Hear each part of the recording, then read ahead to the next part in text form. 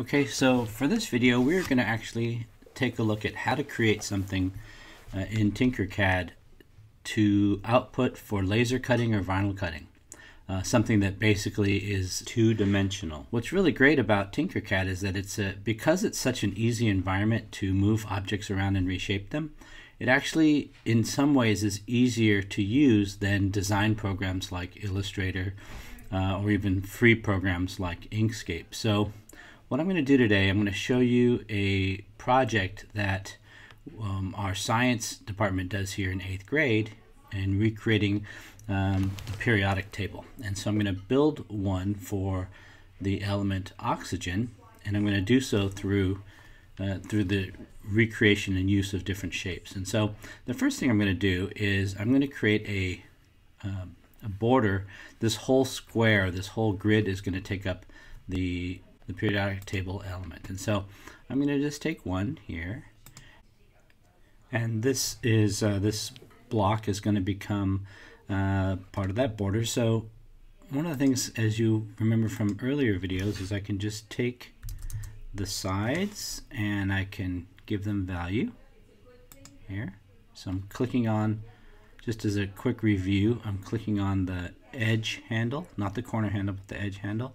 And if I actually click on it and then type the number, it gives me an exact value that I can put in there. So I'm going to do the same with this one. I'm going to change this to 200. Okay, and I'm going to do another one, a hole this time. And I'm going to make this one 185. Just going to approximate here. And 185. And let's see how those line up. Good. So I'm gonna align these two by selecting them both and clicking the align tool up there. And I'm gonna align the centers this way and this way. And then I'm going to group them. Hit group. Now I have a border, so that's how I'll start. And the rest is pretty simple, so it just depends on what you want to bring on the screen. I'm going to go get text, and I'm going to click there and type in the word oxygen. We're going to do the element oxygen. And once I click there, I can actually resize this if I want to. I can hold Shift key down on my keyboard if I want to resize it without changing its proportion. Okay. And the element also, whoops, don't need that. The element also has the letter O at the top for oxygen. And I'm going to make it bigger. Again, I'm going to hold my Shift key to make it bigger proportionately so. And if I want to take a good look at all of this, I can use the top button here on the top left. I can use the top, and it'll look at it directly from above. And that will allow me to kind of place things where I need them to be. This is element number 8 on the periodic table, so I'm going to bring the number 8 up here. And the last bit of text that I need for my particular element is the atomic mass unit, and in this case that's 15.994. And this one's a little big, so I'm going to make it smaller, like about like that. Okay, so you can see how this looks.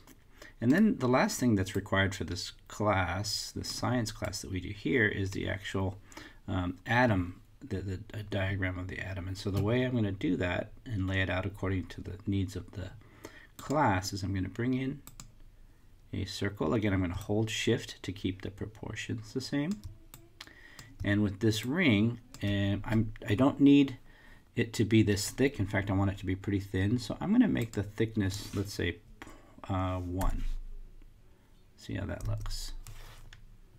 Okay. And the other thing to note about cylinders and other shapes, like this here, this flat surface that you can see here, that's considered a face. So if I look at these sides here, or sides it's called in this case, if I look at these sides, there are 24. If I want to give this a more rounded look, I can boost this up to something like 40, let's just say, and it gives it a much more rounded look. And that actually is significant when it comes time to vinyl cut or to laser cut, because those cutters are so precise they will cut at those angles or those edges. So 40 is pretty good. It looks fairly round this way. I don't need it this tall. I can just kind of bring it down a little bit. And then I'll make one more. This one will be, I'm going to hold my shift key. It'll be about that big. Okay, again, the sides are going to be around 40, and the thickness will be 1. And it can be a little flatter. And one more in the circle, which is the nucleus, and that just needs to be a cylinder, so I'll leave that in there. And so once I have these, I can select all of them, and I could go back to align. We've done this before, and I'm just going to align their centers so they're nice and centered, and I'm going to look at this from the top. Okay. Now the last thing I need here are the actual electrons, and so I'm going to bring in this one, make it a little, oops, I'm still in align mode, so I'm going to click away from there. I can make this a little smaller, maybe 15 or something. Maybe even smaller. I'm going to go with 12.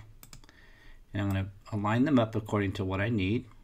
And so I'm going to use these techniques that we learned in earlier videos, which is if I hold my Option key down, I can click and drag a second one.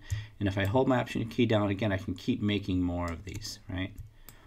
And if I hold my Option and Shift key at the same time, I could actually make a new one and keep it at the same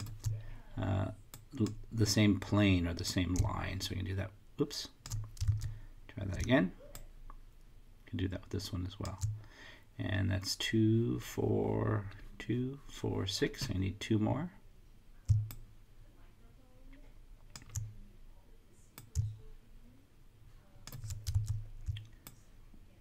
Okay. Now here's the key. When you're all done, it looks great. It looks like something that you could 3D print out. But in order to actually vinyl cut it or laser cut it, we are going to actually have to drag all of these things into the work plane. And what I mean by that is if you look at how they're currently set up, the work plane or the blue grid is underneath all of them. Okay, but we need them to actually go through the plane in order for us to export a file that can be vinyl cut or laser cut. So I'm going to grab all of them, and you can see here that the selection tools are the 4 corners, of course, and the 4 edges, and then this one height handle. But then at the very top is this cone, and this cone is what allows us to change the elevation of any object or group of objects in this case. So I'm going to take that cone, I'm going to click and hold it, and I'm going to drag it down just a couple of steps, or just like 3 millimeters. And what that did is it now brought all of those elements through the grid. You can see the grid is right here. The work plane is right there. So we've brought all these items through the work plane. And now that we have that, we can go to Export up on the top right. And we're going to select everything in the design. And this time, instead of STL, which is what we would normally use as a file format for 3D printing, we're going to download as an SVG. And by doing so, that SVG file becomes a file that can be laser cut or vinyl cut. Okay, that's all there is for this video.